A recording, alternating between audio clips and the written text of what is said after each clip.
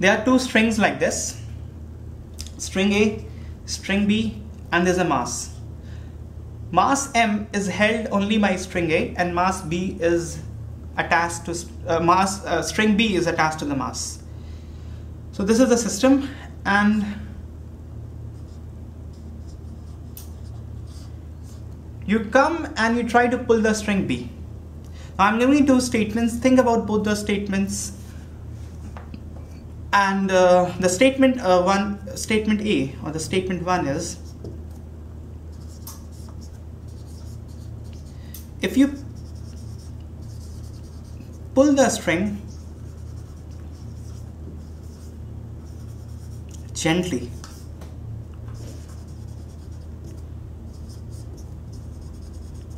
then string A will break. And the statement 2 says,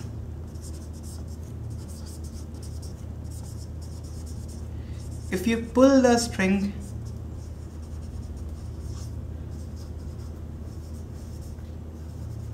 suddenly,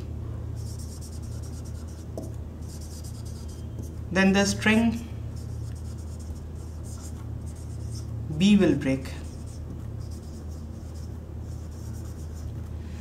So give a thought about both the statement and think about, get to a solid answer with solid reasoning.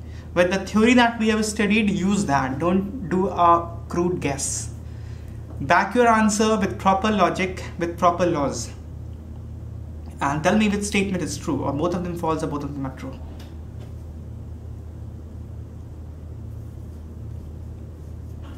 Okay, let's discuss it now. Let's discuss statement number 1. If you pull the string gently, then the string A will break. Now what's difference is this going to cause? Whether you are pulling the string gently or you are pulling the string suddenly, impulsively. Obviously, on the merit of the discussion we have been having till now, it takes time for the force to get transmitted.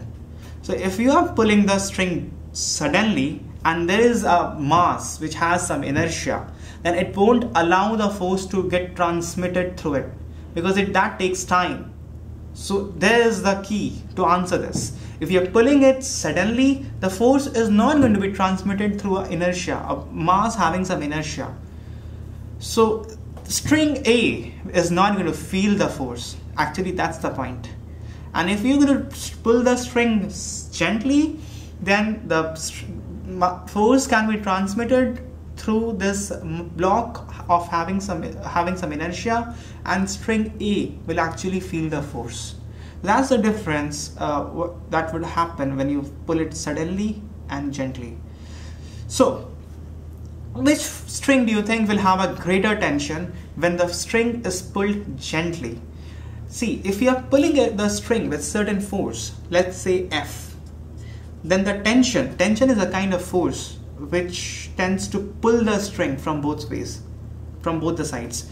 If the string is lying and we pull the string from both sides, then the string will become taut. It becomes taut because of tension in the string. We're going to talk more about this thing very soon, just after completing the section, and we're going to talk about what tension is. But for now, if we are pulling the string, some tension is going to generate in the string, and due to that tension, the string is going to become taut.